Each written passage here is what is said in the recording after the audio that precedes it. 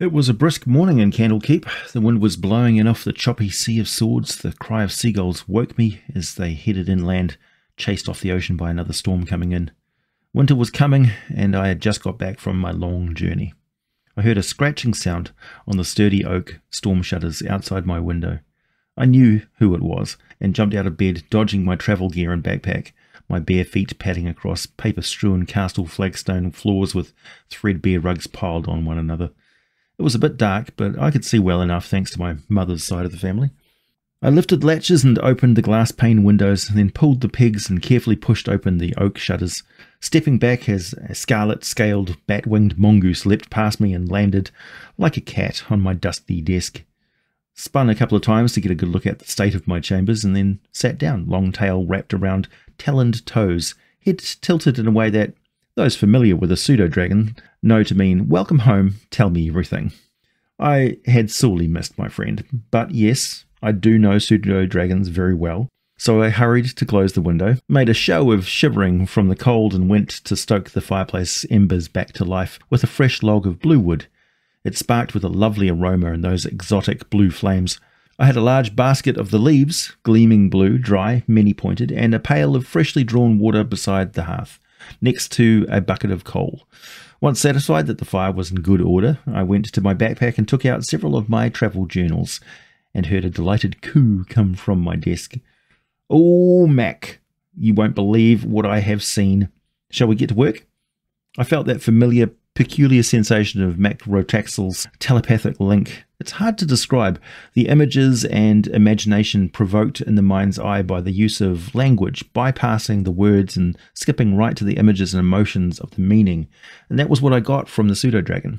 An image of me comfortable in my chair, munching on a crackle bun, staring out the window, a half-page illustration, the ink drying on the desk before me, then an alert, a weird sensation of a rank smell in a scurrying form of a rat, and then an impression of a whole lot of rats nestled in a chewed-up book pages, and then a feeling like warm amusement and that comfortable feeling of a long friendship. This was Mac saying, if I may put it into words of our conversation, it would sound like this. "You call this work? Sitting in a warm tower and drawing word pictures all day? By the way, you have a rat in here. I can smell it. Probably a whole family. But do get comfortable. It's nice to have you back home safe and sound again. You really should come with me next time, next season. I have all that I need right here in the bluff. Thank you very much." And with that, he pounced on the floor and jabbed his tail behind the nearest bookshelf with lightning speed and accuracy. With a squeak, the first of an unreasonable number of rats met a swift demise. Just as well, I didn't have any of leftover crab cakes for Mac's breakfast, and he was quite happy to eat a nice, fat, fresh rodent. I do wish he spared me the sensations, but you do tend to get used to a bit of oversharing telepathy where Pseudodragons are concerned. Hello, my name is AJ Pickett, and I make videos about role-playing games, particularly the rich lore of current and older editions of Dungeons & Dragons, monster ecologies, world settings, mostly the Forgotten Realms, but I dabble in all sorts of role-playing games, cosmology and literature. I have lots of videos for you to binge watch, and I upload every week.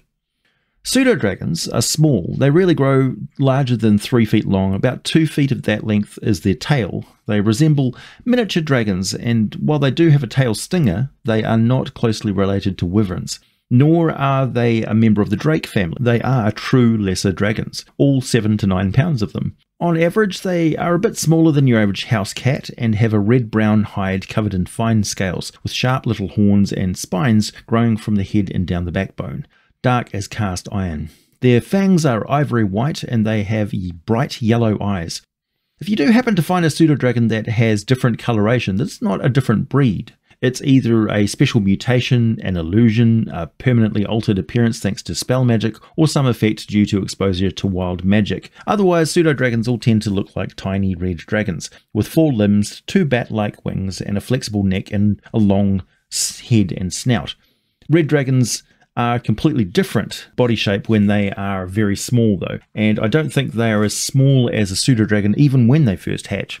Some folks do call the Pseudodragon a drake. There are a lot of different names for them. They may call themselves the cos, depending where you go. They can be found all over Faerun, surviving quite well in a wide variety of climates and landscapes. They're fairly elusive in the wild, though, and tend to dwell in safe spots with comfortable conditions for a small predator, often making a little nest for itself in a tree hollow, cave, roof awning, ruin, or some such. In terms of game attribute stats, they are exactly the same as they were in 3.5 edition's core monster manual. They have a strength of 6, a dexterity of 15. They are very agile and fast in the air, covering 60 feet per round without dashing. On the ground, they're a lot slower, moving only 15 feet per round, and they do tend to jump and glide rather than sprint on their feet. They have a constitution of 13 and are hardy despite their love of comfort. They have a natural armor class of 13 and 2d4 plus 2, or between 4 and 10, with an average of 7 hit points. Even though they're well known for their poison stinger, they don't have any particular resistance to poison themselves, and they do have a natural resistance to magic though, providing them with advantage on any saving throws against spells and other magical effects, no matter what the spell or effect's level is. This is about the closest indicator that they are indeed a draconic life form, along with their intelligence and certain personality traits, which I'll talk about in a minute. They are carnivores. They prefer to hunt insects, rodents, small birds, most snakes and lizards, frogs, fish, crustaceans, the occasional egg, as well as cheese, butter, bacon rinds, and pretty much most of the cooked meats that humanoids eat. They can, but normally they don't eat fruit, vegetables, or grains of any kind. They also dislike anything sweet, pickled, or too overcooked. Oh, and they typically dislike blue cheese and yogurt. They don't drink milk, but they don't mind cream. Also, they may or may not eat any particular insect or egg. As far as I know, this is not them being fussy, although they can be fussy. It's just that they have a range of tastes for their kind of food that humanoids just don't understand. Some cockroaches are disgusting, some are delicious, apparently. Pseudodragons do have very fine visual, auditory, and olfactory senses. They have advantage on wisdom perception checks that rely on sight, hearing, or smell. They're also +3 to their perception skill rolls, as well as adding their +2 proficiency bonus. They also add that bonus onto their stealth skill checks, which are already +4. Some people swear that pseudodragons are capable of some sort of magical chameleon ability, changing appearance with an illusion to blend in with the environment, but this is not true exactly. They can blend into forest or desert thanks to their skin. It has several layers that have special cells called chromatophores, so they're actually true chameleons. The Pseudodragon's outer skin consists of many tiny translucent scales made of keratin, which is what our nails and hair is made from, and beneath that, layers of skin contain fixed blobs of reddish-brown colour and free-floating blobs of a darker substance called melanin. Nerve impulses cause the free-floating blobs to shift position within the multiple layers, which changes the observed colour to greens, reds, browns, or even black, and any sort of pattern. This provides the skill bonus to stealth you see in the stat block in the Pseudodragon in 5th edition, but they don't explain why, unfortunately. Thankfully, I have the ecology of the Pseudodragon from Dragon magazine number 269, which is quite clear on that subject, but it's a bit dated on other subjects regarding Pseudodragons. The personality of Pseudodragons is often described as cat-like. They're proud and self-absorbed most of the time. They can be a bit arrogant and demanding. They are very fond of attention and affection from those they've developed a special bond with. They are great judges of character thanks to their intelligence and their telepathic ability.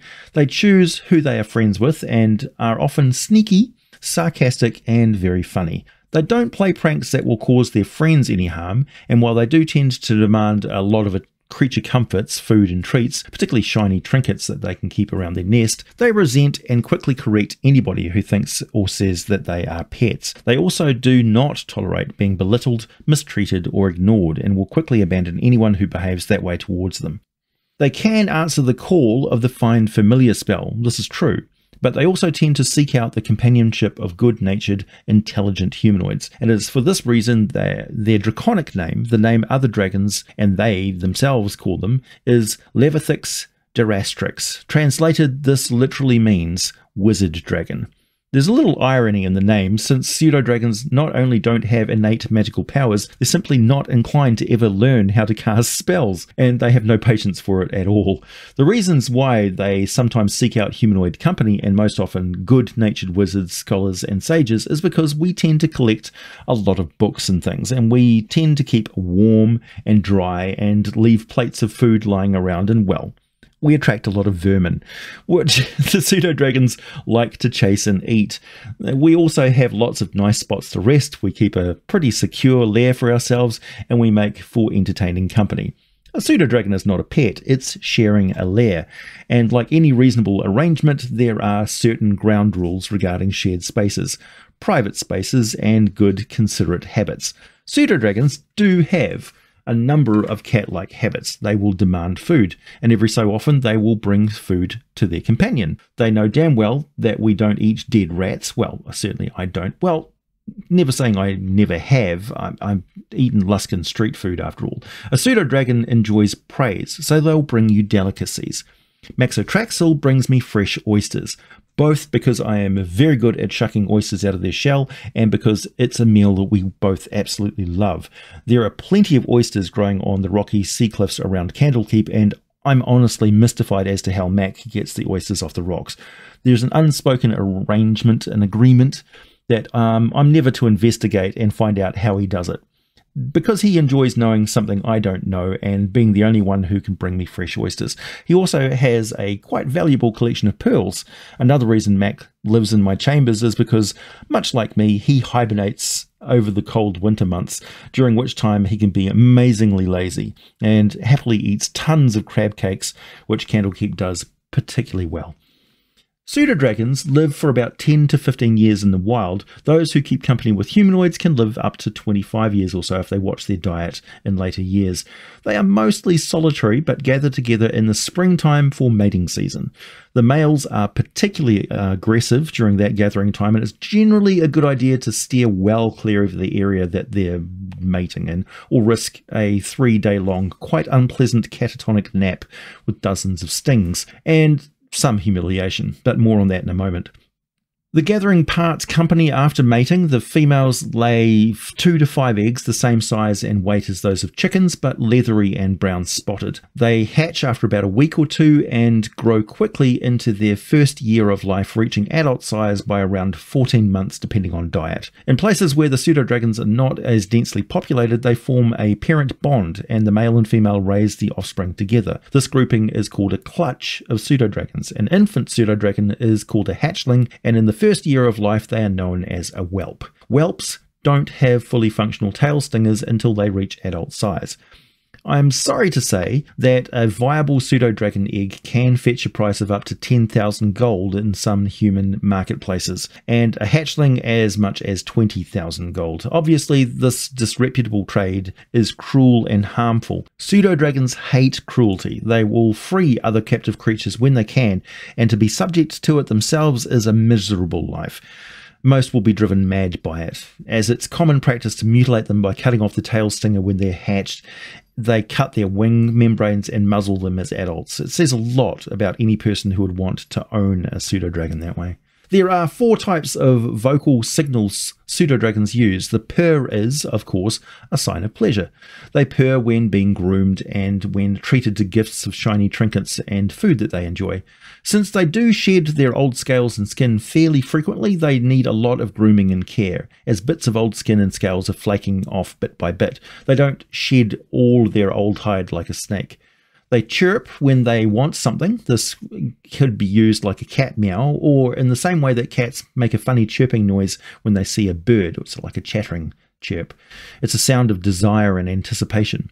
They do hiss in anger or fear, or as a threatening signal. It's a lot more throaty than a cat hiss, deep in their chest and through their long, flexible neck. They'll also growl, again deep in the chest, when they're very angry or warning off an intruder. Unlike cats, the tail up in the air is not a happy gesture for pseudodragons. Their tail is a weapon. It's a good sign when their tail is relaxed, or better yet, coiled around closer to the body. Don't be fooled though, they also coil their tail before striking sometimes. If they have their head down low and their tail arched over their back between their wings, you had best back off immediately. If the growling and hissing is not clear enough, that's the clearest sign and warning that they'll give you before they strike. It's a courtesy. They can hit with that tail from any position at any time, from sound asleep on their back with their feet in the air to a dead rat skewered against a wall in the blink of an eye. 5th edition has a stat block for the Pseudodragon. It's a challenge rating 1/4. They are tiny, good-natured, I would say borderline chaotic good, and not so good during the couple of weeks when spring fever hits them. They have blind sight out to 10 feet that allows them to detect their environment without use of their vision, thanks to their other heightened senses, which also provide them with advantage on wisdom perception checks that rely on their hearing, sense of smell, and their sharp vision, as I mentioned. They are normally active only in the daytime. They still have 60-foot dark vision, though. Their limited telepathic ability has a range of 100 feet, and an increase from older editions of the game, where it was only 60. They can send emotions, images, and simple ideas to any creature that can understand a language. They can also establish a telepathic bond with one other willing companion as their familiar. While the two are bonded, the companion can sense what the Pseudodragon senses as long as they are within 1 mile of each other. While the Pseudodragon is within 10 feet of its companion, the companion shares the Pseudodragon's magic resistance trait. And any time and for any reason, a Pseudodragon can end its service as a familiar, ending the telepathic bond. As mentioned, they have a natural armor class of 13 and an average of 7 hit points. They can make use of magic items such as rings, necklaces wrapped around them, amulets strapped to their chest and such, which is not uncommon if they are the familiar of an adventurer. In combat, they rely on stealth and their flight speed. Although not represented well in the 5th edition stat block, traditionally their stealth skill increases from +4 to +8 in forests or other terrain where they can make use of their chameleon-like camouflage.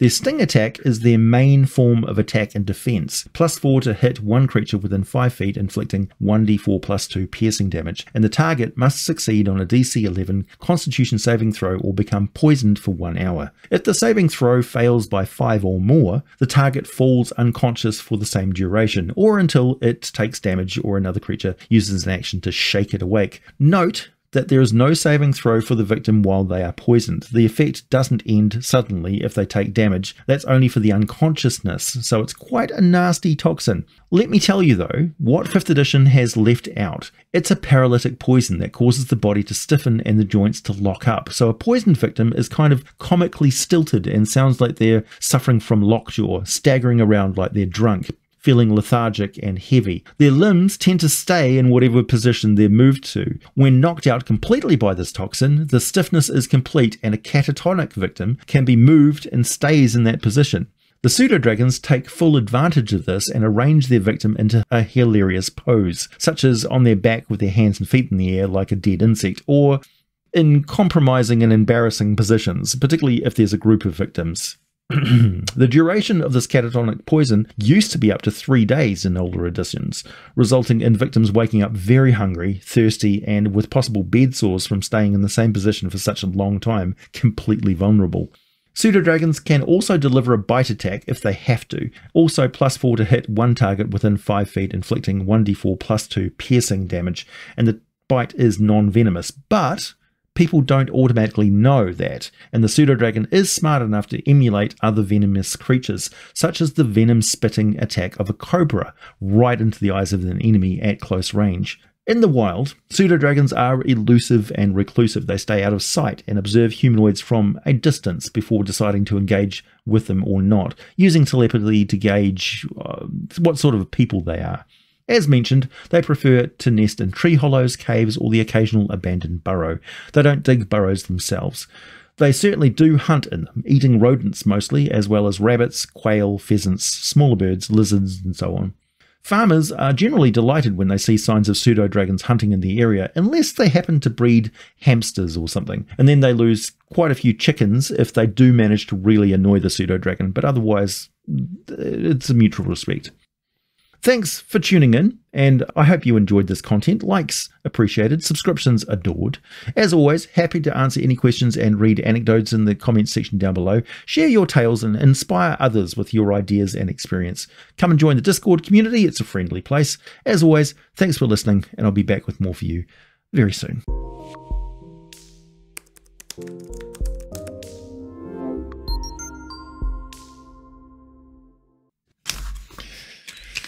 I know someone's going to ask me this, and yes, as a draconic creature, albeit a lesser dragon, I see no reason why there could not be a pseudo-dragon born. Lean, gnome-sized, charismatic, playful, clever, well-groomed and snappy dresses with a taste for fine gems, and a sleek, expressive and long tail equipped with a wicked barb and paralytic venom. Fond of drakes, fairy dragons and pseudo-dragons, not fond at all of imps and quasits. Typically good-natured, a little irreverent and sarcastic, leaning heavily into bard or the rogue class most likely, very skilled with thrown and missile weapons, dexterity and light weapons over strength and heavy weapons, tend to feel the cold a bit more than other dragonborn, not inclined or very good at spellcasting, but still have that innate anti-magic advantage. Shorter lifespan, a solitary wanderlust, enjoy the company of humanoids with good hearts and brains in their head, make pranks, not war. What happens at spring break stays at spring break.